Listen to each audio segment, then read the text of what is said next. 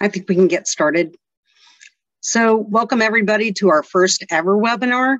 We're happy to bring this presentation to everyone in attendance. My name is Jessica Pearson, and I'm currently the chair of the Verona Environmental Commission. And I'm joined tonight by hardworking VEC members, Sarah O'Farrell, Mike Alteri, Brooke Berardo, all dedicated to our cause, and of course, Dr. Fouad Dahan, who will be our presenter. We are also proudly joined by members of Verona's Green Team and their fearless leader, Steve Neal, who we thank for giving us this platform to present on tonight. By way of a brief introduction, the Verona Environmental Commission is established by statute and can have up to 9 members, all of which must be residents of the township and serve to improve our township's overall environmental wellness without compensation. The VEC is empowered to conduct research into the use of open land, to make recommendations to the council or the planning board on preservation or other uses of both public and private lands within the township. And we are also empowered to make policy recommendations concerning water resource management, solid waste management, soil, landscape and waterway protection, flora and fauna protection, and air quality. Tonight, our presentation focuses on a very wide-reaching topic, PFAS or PFOAs, found everywhere and unfortunately going nowhere soon, not going anywhere. You should all have access to a chat box, and we ask that any questions that arise throughout this webinar, type them into that box, and at the end of the presentation, we will be asking your questions to Fouad, and he'll do his best to answer them. At the conclusion of the presentation, he will handle that. And just a note, questions regarding Verona's particular actions or situation with PFAS probably should not be posed tonight because Fouad, Dr. Dahan, is not the expert working on our particular issue. So any questions that you have that are specific to Verona, please send an email to the township manager because he is the person who would know that. So Dr. Dahan, Dr. Fouad Dahan will be giving this presentation. Mr. Dahan has over 20 years of experience as an environmental engineer. His professional work includes designing and researching environmental treatment applications, remedial systems, and monitoring systems. And he has put his expertise to work on Superfund sites and brownfield cleanups for federal, state, and private clients. Dr. Dahan is a graduate of American University of Beirut, gained his master's in chemical engineering from Drexel University, and received his PhD from Purdue University. He is a principal of SESI, a consulting engineering firm located in Pine Brook, New Jersey, and we are honored to have him as a member of the Verona Environmental Commission. Without further ado, Dr. Dahan. Thank you, Jessica. And welcome all to this webinar. Let me just get myself settled here.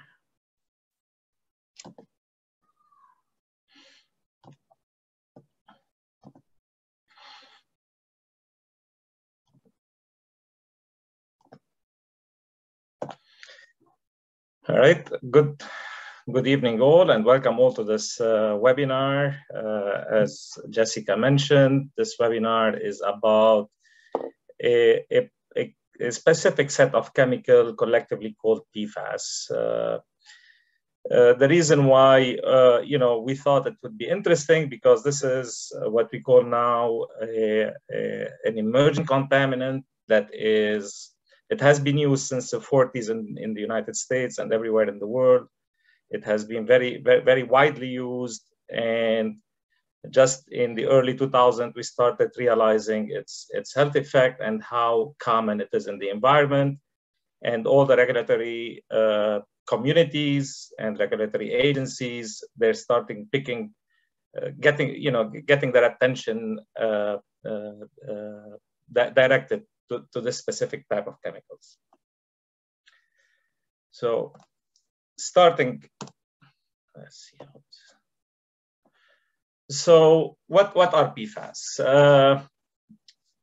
Currently, probably a lot of you have heard several documentaries, a couple of documentaries on Netflix. Even John Oliver did that a small documentary on PFAS. So without getting into too much chemistry, PFAS, they stand for, they're commonly known for perfluoroalkyl and polyfluoroalkyl substances, okay, as it is here. They are a group of contaminants. There are several molecules of PFAS. There are about 9,000 different PFAS documented so far or produced. It's very important to know that PFAS are 100% man-produced. They're not naturally occurring. They're 100% industrial produced, okay?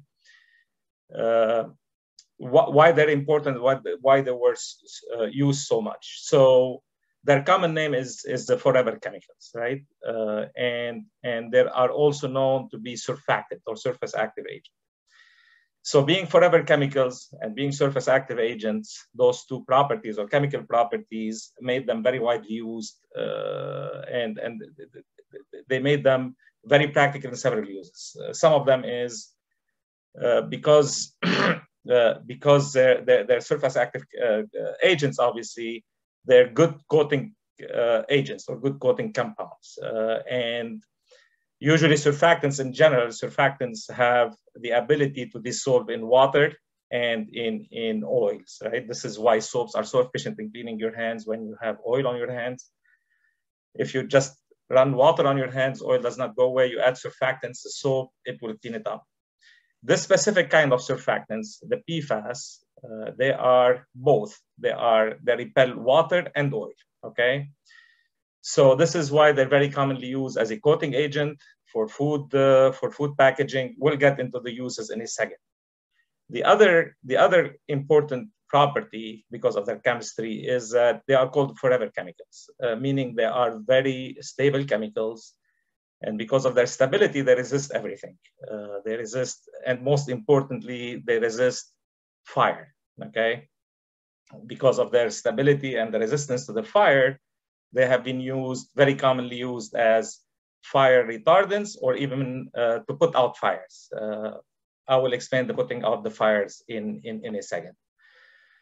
So because of those two properties, they have been very widely used in military installations to put up fires when you have major fires of airplanes or what have you. And they have been very, very popularly used as coating agents for clothing and different food elements. Now, a little bit in the presentation, I will explain what's the difference between C8 and C6. The most commonly used or produced PFAS so far are what we call C8. So, you know, if you're searching the literature or if you're looking at any documentary, there are, you know, the PFAS had several names historically, but the three most commonly used names are either PFAS, forever chemicals, or C8. C8, they refer to their basically structure here because it has 8 carbons in the molecules, okay? Now, because the first PFAS produced were all C8s and the regulation are following the C8s, some manufacturers now are reverting to C6 or what is commonly known as the G6, Gen X. C6 is very similar molecule, but instead of having 8 carbons, we have 6 carbons. Where are PFAS? Where are they? They're literally everywhere. They're literally everywhere. So this icon here, or this small drawing here is just a small explanation of where you could find them, okay? So you could find them in pesticides, in all stain-resisting products. If you're wearing any type of clothing that has stain-resisting to it, PFAS, most likely it's coated as PFAS, firefighting foams, in microwavable popcorns, makeup, pizza boxes, paints, cleaning products. Most cleaning products contain PFAS, nail polishes, dental floss, Teflon, non-stick cookware Teflon, water-resisting clothing, shampoos contain PFAS, candy wrappers, sandwich wrappers, fast food packaging wrappers. They're almost everywhere. So these are the common consumer product that you find PFAS in.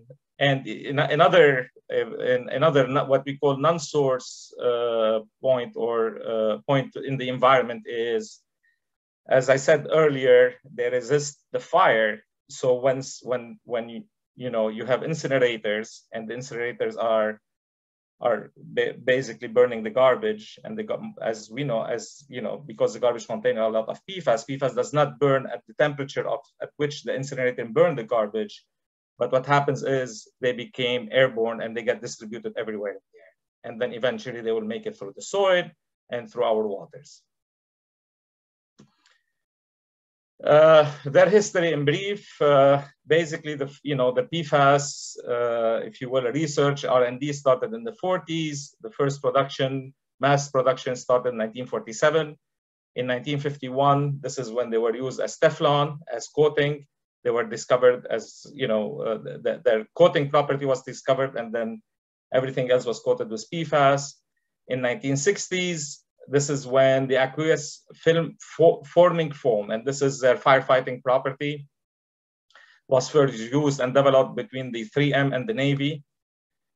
And then those AFF have been used mainly in military sites, but also and civilian airports, but also have been used in local firefighting departments.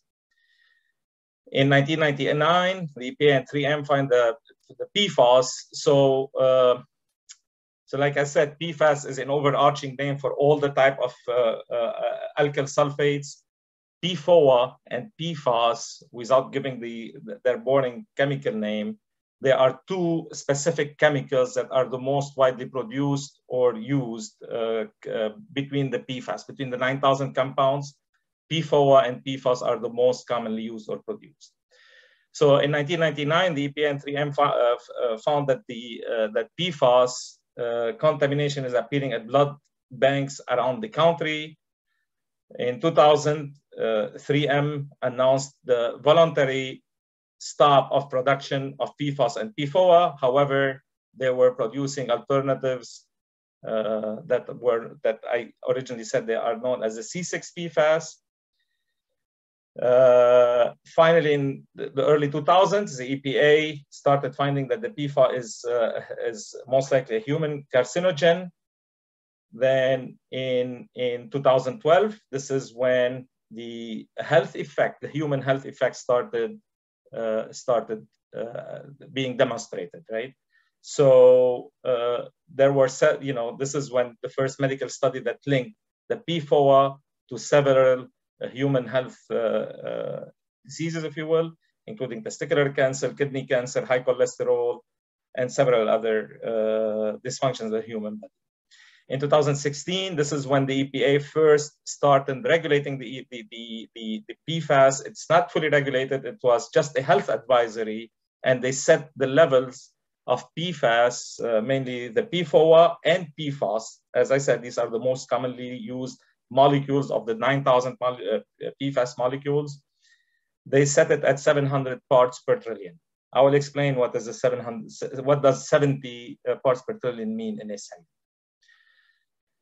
The human health, for PFOA and PFAS mainly are high cholesterol, uric acid, increased uric acid levels in blood, decreased antibody response following vaccination, as well as increased blood levels of some liver enzymes when PFOA is found in the body.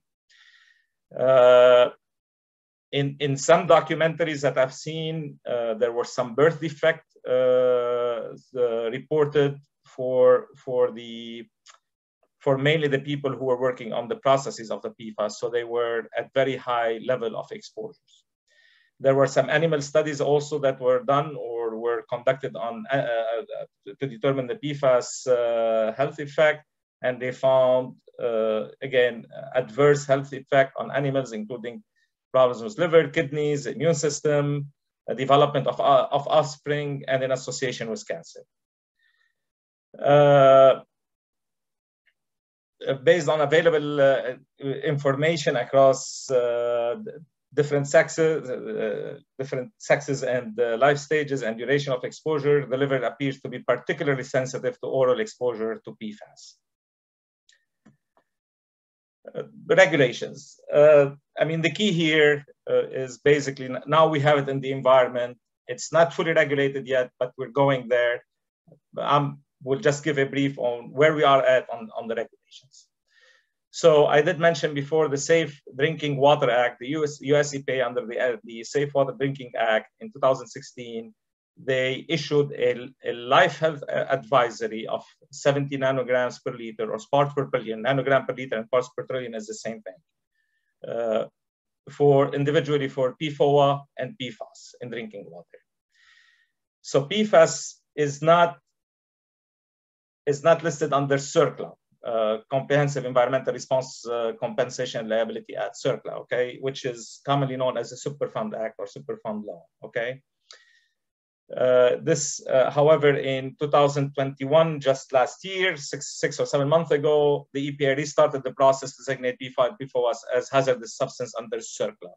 What that means that up to this point, PFOA and PFAS, they're not considered hazardous material, although despite all the knowledge we know about their adverse health effect to the human health and the environment and the ecological systems, they're still not classified as hazardous material under the federal law.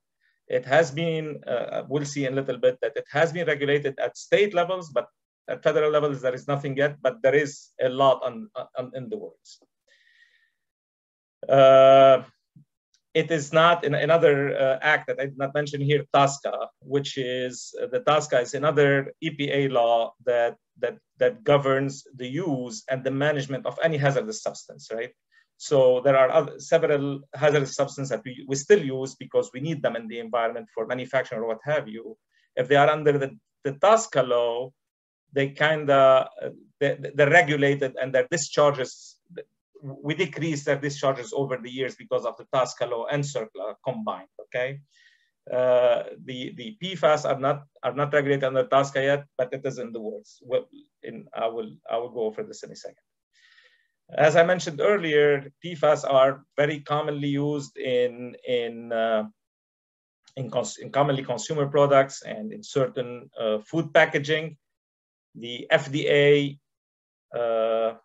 have some allowed or permitted PFAS to be used in certain food packaging. However, just lately, in just January 2021, a year ago, one type of PFAS that was, which is 6-2 FTOH, which is one of the PFAS that was commonly used in food coating.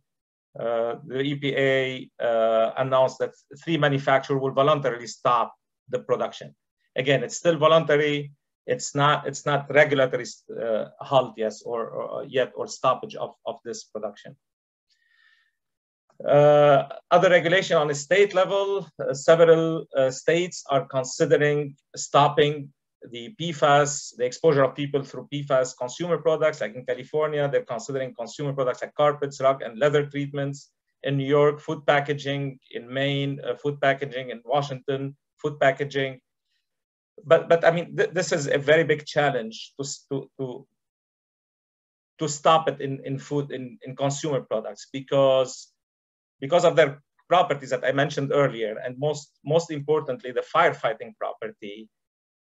Unless we have a safe alternative, it's going to be really, really hard to say just stop the production or stop using it in food products. Now, the consumer product's not a big deal. I mean, it's okay to have some fat going through the paper or what have you, but when it comes to firefighting, when you have a major health, like instant health hazard that may happen, or the risk that may happen because of an engine blowing up because the fire is coming to the gas tank, right? And you have PFAS at hand and you can use it to turn off the fire. It's really hard to find an alternative to this use.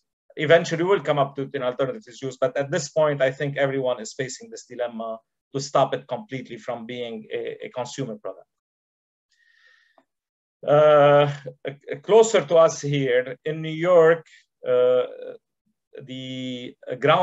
water health, the DEC has issued 2 water human health levels of PFAS, which are for PFOA at 6.7 parts per trillion or nanogram per liters, and for PFAS 2.7.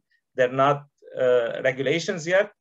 The DEC has issued its recommendation. I think it's at the governor's office to be signed, or it's going to be signed soon. It's going to become a law soon. In New Jersey, the MCLs for PFAS, we regulate here just three PFAS compounds, which are the PFNA, PFOA, and PFAS, 13, 14, and 13 parts per trillion or nanogram per liter. Just to illustrate, just to give you an idea on what does 3 PPT mean.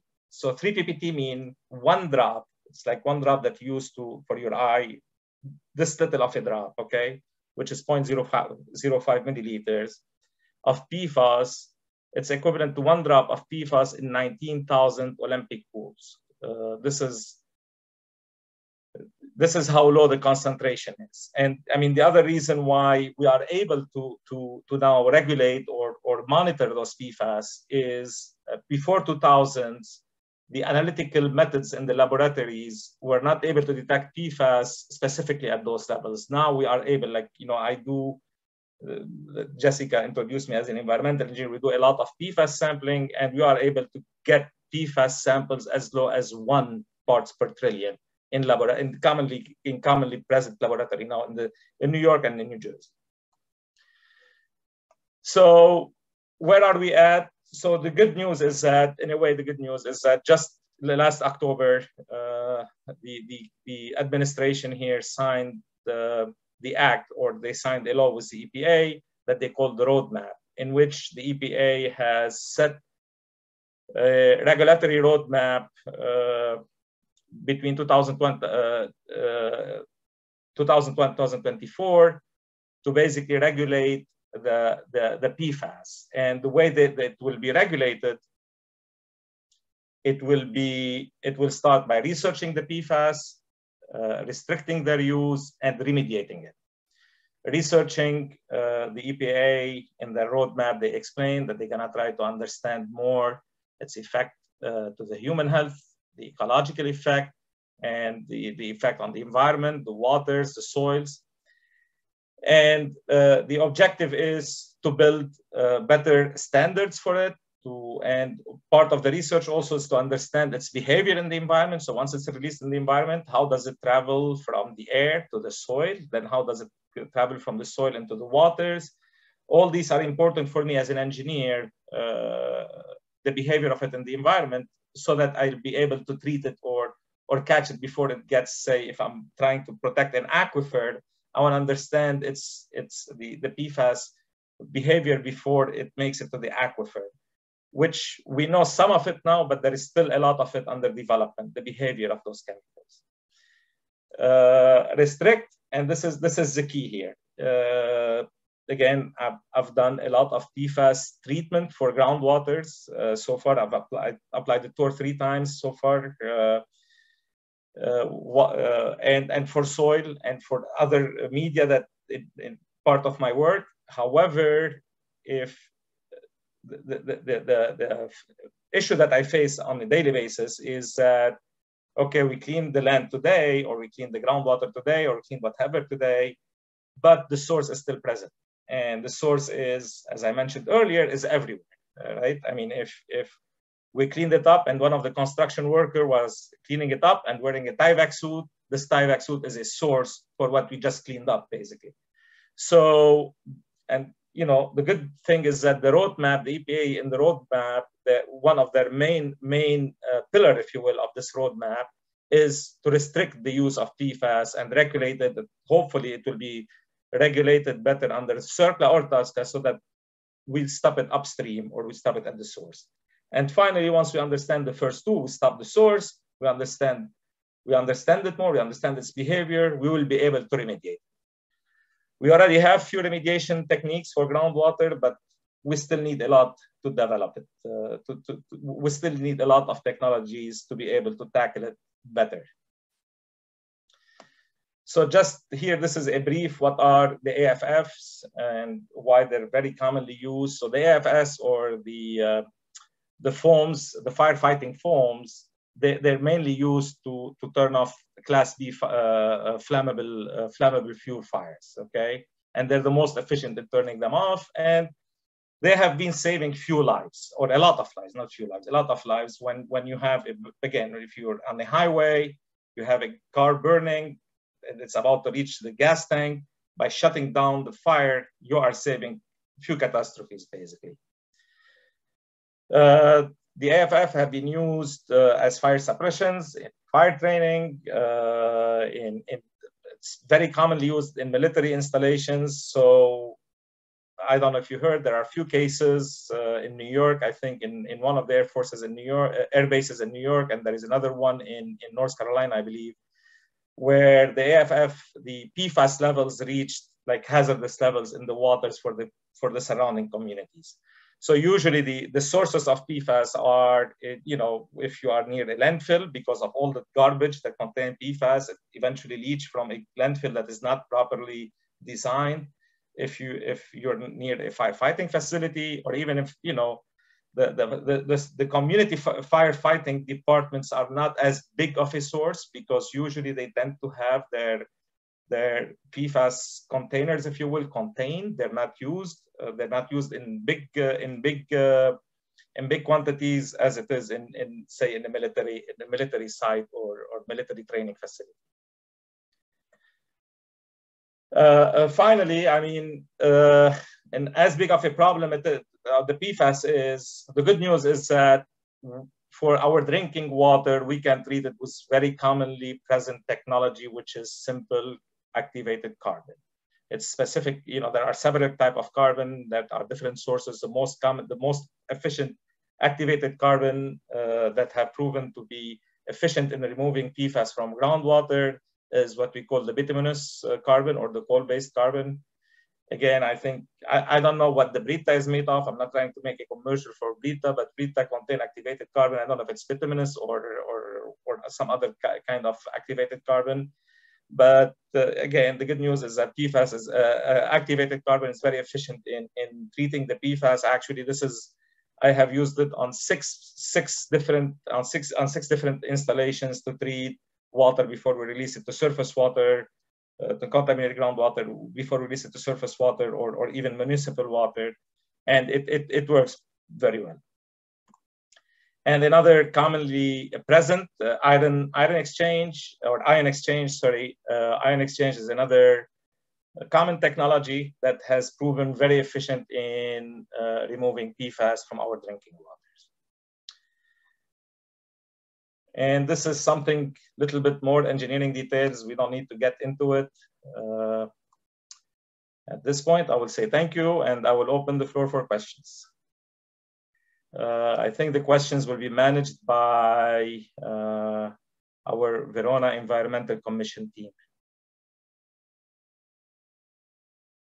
Jessica? Yeah, do you want to turn off the sharing your screen? Sure. Okay. So we'll come back in. One thing I wanted to just, before the first question that came in,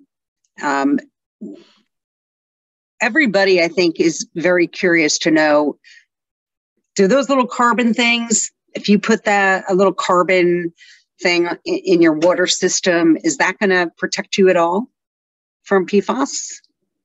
You know, the little carbon filters on your sink, on your. It does. I mean, there are. It does to a certain extent, yes. It's always good. I mean, it's always good to take your water and test it to be sure, right? Because you need two things. First, the type of carbon, and second, how long is the water staying in this carbon filter, right? Technically, we call it residence time, right? So when the water is flowing into the carbon filter, how long the water is staying in touch with the carbon filter, right? And the longer it stays, obviously, the more treatment it's doing, right? The PFAS, because they're very soluble in water and they're very hard to take, they need a little bit long residence time.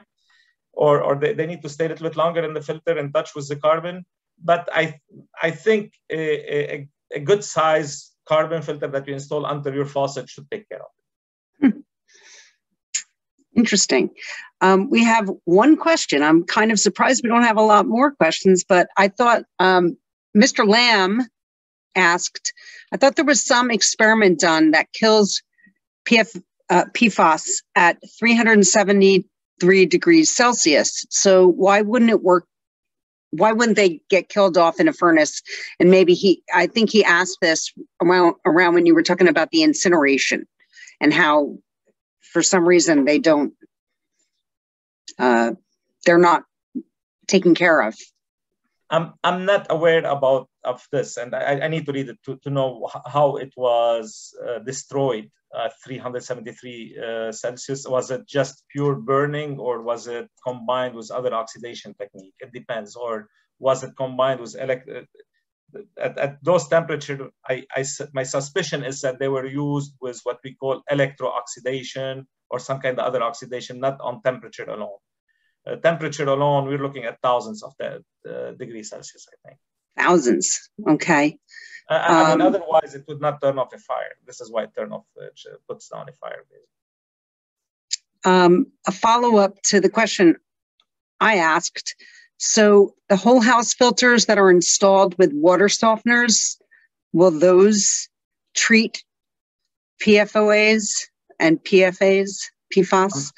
I'm not sure what filter we're talking about. I mean, the water softener is something completely different, just water softener, right? Again, the filter has to contain activated carbon. Just make sure to read on the filter that it contains activated carbon, and if the activated carbon is the bituminous type, which is originally from coal, right? Ion exchange, and this is difficult with ion exchange because ion exchange are so the carbon is non-selective. It's just absorbs everything, right? Ion exchange have to be selective, has to be rated for PFAS. If you have ion exchange filter in your home, you need to make sure that it's PFAS ion exchange. It's not any ion exchange that is going to work for PFAS. But carbon, you just want to know that this carbon is a coal-based carbon for it to work. The other work, but not as efficiently as the coal-based carbon. Okay. One question asks, how and where can we have our home water tested? Is there a kit that a homeowner could buy that would give them a read, or do they have to? Who would they hire if not? It is no, it's not common. I mean, I'm an engineer and I'm in the field, and it's hard to find labs now. I think now there are more and more labs being certified. I know of 3 or 4 labs here in New Jersey. I could tell you the names of them, and you have to send them separately. There is a lab called SGS. Okay. There is a lab actually right here on Route 46 in Pinebrook, right near my office. They're called Aqua Pro Lab. I use them a lot for our own like engineering work. And there is another lab called Alpha Laboratories. These labs, I work with them a lot, and they're certified in New Jersey to run PFAS analysis. This is an interesting question. It's a health-related one. I'm 5 miles from the Solvay plant in West Deptford. My family suffers from gout. Raised uric levels cause gout. Could there be a link between the PFAS and their uric acid levels? I was reluctant on mentioning the Solvay case. And the reason why is I literally just read about it this Monday. There was an article in the news, and what Solvay is doing, they have not the PFAS themselves, they have another type of chemical, which is very long name even for me, and I apologize for not saying it, right? So it's a very long chemical that was used as an alternative to the PFAS, okay? And New Jersey has, and again, this is the article that I have not read it yet. It's on my list of things that I need to read, that was sent to me only on Monday. this past Monday, in New Jersey, NJDEP is considering the regulations of the solvay. We're calling them the solvay chemicals, right? There are two of their chemicals that New Jersey has either regulated them or in the process of regulating them, and obviously there is some fight back and forth, right? Now, what are their health links? I don't think, I don't know. Short answer, I don't know, but I think there are some health links that may be similar to the PFAS effect between the solvay chemicals and whatever you're saying. But I don't think there are final studies, but there, for New Jersey to regulate them, probably they know something that they're causing certain effect for the DEP to regulate them. Okay, I don't see any more questions. If anybody has a question, please type it in. Do any of the other commissioners have any questions they want to ask? Unmute yourself and do it. I mean, I think everybody wants to know how we're going to handle the big problem at the end of the day. I mean, these, again, the whole forever chemicals aspect of this, that they're not going anywhere. We can't destroy them.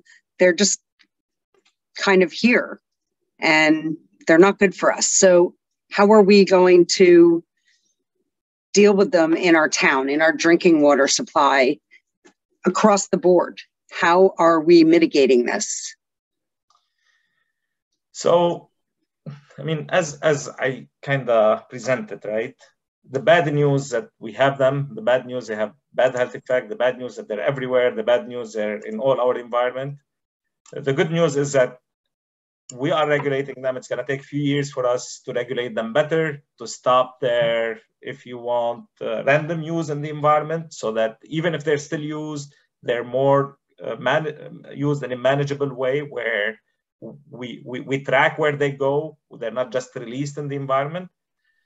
This is one good news. The other good news is, so hopefully, eventually, we will stop them in all our consumer products. All our wrappers, they won't contain PFAS anymore. All our makeups, I don't put makeup, but whoever put makeup, there is no PFAS in makeups, right?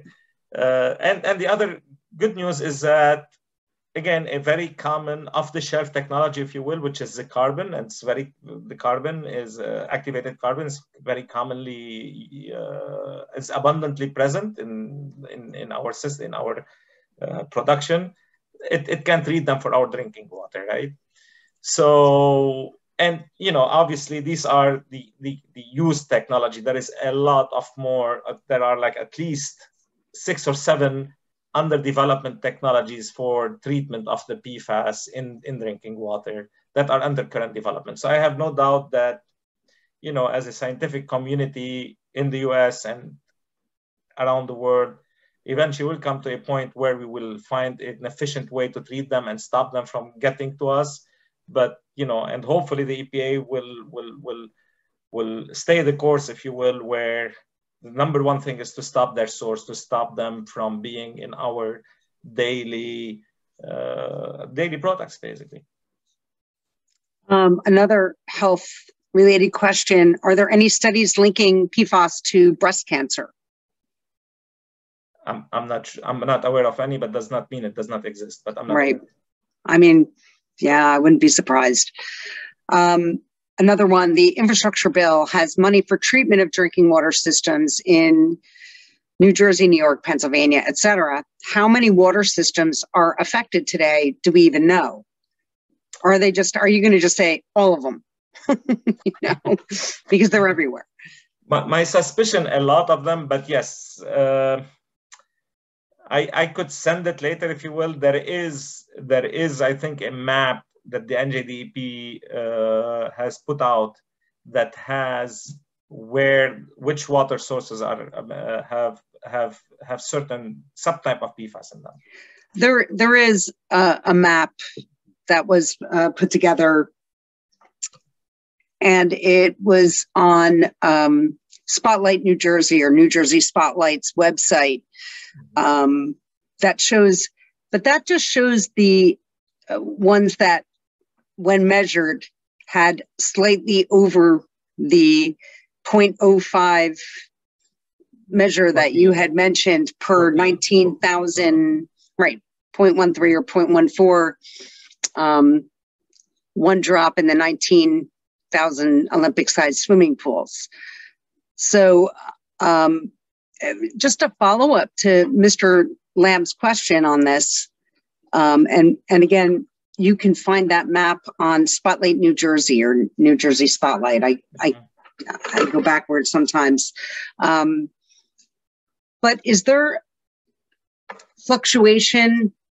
If you measure it one day, you're going to be, in compliance. And if you measure it 3 days later, you might be out of compliance.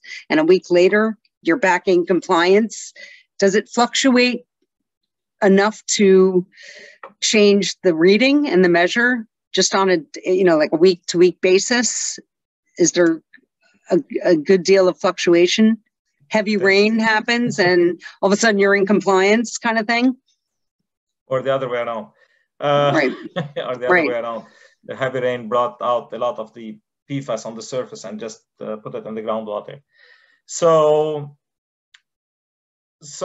yes, I mean, the short answer is yes, it may fluctuate. Now, I could explain for an hour what are the causes of fluctuation, but I'm gonna just put it in a brief. What could change the fluctuation? And this applies to PFAS or any other thing that I measured in the groundwaters, right? So I measure groundwater today for any contaminant. I could come back in a week. It may be different for many reasons because the aquifers are not homogeneous. The aquifers have different layers. I mean, the aquifer is where the water flow. We're getting the water from very deep in the ground, where the geology is very different, right? And the geology is different because of the different rocks that are in the ground. The different rocks have different chemical properties, have different physical properties. Now, all this explanation, just to tell you, is that so the water flow may change, and the water flow, depending on the temperature or what have you, depends which pocket of water is coming from where in this big aquifer, may change this concentration pulling out today, okay? Plus, a very good point that you brought up, Jessica, is the rain. So the rain may be diluting it, or maybe the rain may be bringing more PFAS, right? And also, if you have certain PFAS in the soil, say at elevation 120, and because of the rain, the whole aquifer became at 125, and now the water is in touch with the soil that was not, is in contact with the soil that was not in contact before, and this contained PFAS. So yes, those changes exist, and only because of the nature complexity, and they're not specific to PFAS, they're specific to, they're common to any chemical, basically, that we test for in the groundwaters, right? Now, it's more so for PFAS. I want to add one more thing for PFAS here. Why it will, if you will, the variation in testing the PFAS is because it's everywhere, right? So at some point, New Jersey regulation, again, me being an engineer, so we had certain regulation how to test a well.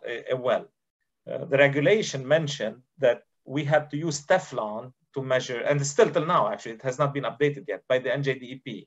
So the field technical book for the NJDEP to go sample wells is to use Teflon tubing, right? And it's still in the regulation, it has not been updated yet, right? So obviously, when I measure, when we're sampling for PFAS, we're not using Teflon anymore, right? But not only the Teflon tubing that you're using. I mean, you could find PFAS if whoever is sampling this water and by mistake decided to have a sandwich before coming, did not wash their hands properly, and their hand mistakenly touched the sample, it could influence the sample because they're so common, so ubiquitous in our everyday use and in the environment. This adds another level of variation, if you will, in the analytical results, in addition to all the complexity of the earth itself, basically. Yeah. So, short answer to your question. Another question asks, what about areas that rely on well water? Are they more prone than these big water utilities? And then as a follow-up to that, she asks, she adds many areas in South Jersey where DuPont made coatings for many, many products they rely upon well water. Yeah, I would get my well tested. I would definitely get my well tested. By one of the labs that you mentioned. Yeah. Yeah, in this area. Somebody else asked, so you're saying that they would be more prone, especially in those areas, to answer that question? I don't know. I mean, even if it's not a simple yes or no question, right? I mean, I need to see where the well is, where the DuPont produce it, and you need to see the aquifer, if there is connection between the DuPont aquifer and the specific well aquifer, and maybe if there are several things in the underground that could stop the communication in the water itself between two different areas, right? Depending on the lithology, depending on even on the geography of the apparent geography of where the well is. It may or it may not. But if there is any doubt, just get your water tested. Gotcha. Another question asked if we should feel comfortable drinking our tap water coming from the Passaic Valley Water Commission. If it is tested, yes, I drink my water. Right. I drink my water. Right. If it is tested, yeah. I mean, this is. I mean, I think all the public waters are being tested now regularly for PFAS. If it is tested and below the levels, yeah, why not? Yeah. Are there any other questions anyone want to ask? I have a question. Go for it. Fawad, in the paperwork, in the letters that were sent to Verona residents, alerting Verona residents about the PFAS, in the letter it mentioned something about it's only, very concerning if you have an infant.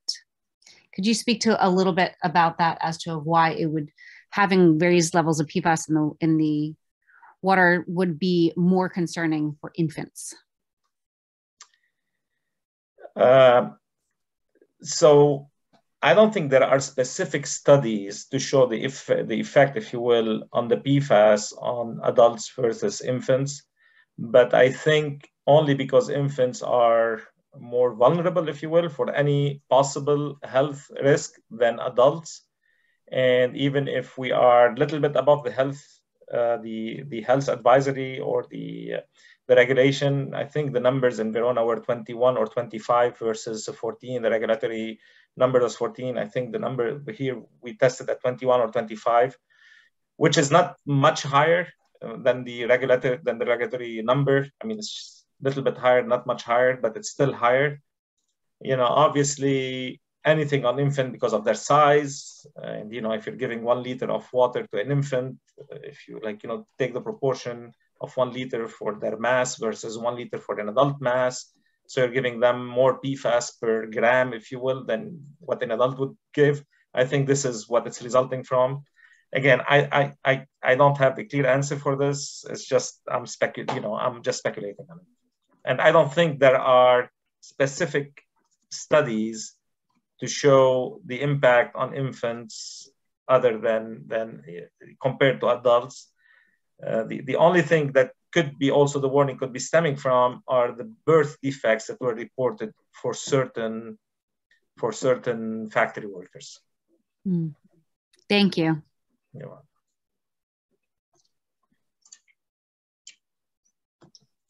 Any other questions? I think we've answered the questions that have come in. All right. Okay. That's it. Fawad, Dr. Dahan, I'll start calling you by your first name next week. For right now, you're going to remain Dr. Dahan. Thank you so much. Thank you. Thank the VEC members for helping pull this together. Thank all of our attendees. Really appreciate you coming. This will be put on the VEC YouTube page, as well as probably the Verona Township's YouTube page in video form, so you can share it for those who were not able to see it if they have an interest. And if anyone have anything that they want to say to close, Fawad, do you have anything you want to say to close? Thank you. Thank you for this great opportunity and this great forum. We appreciate you. No problem. All right. Good night, everybody. Thank you very much for coming.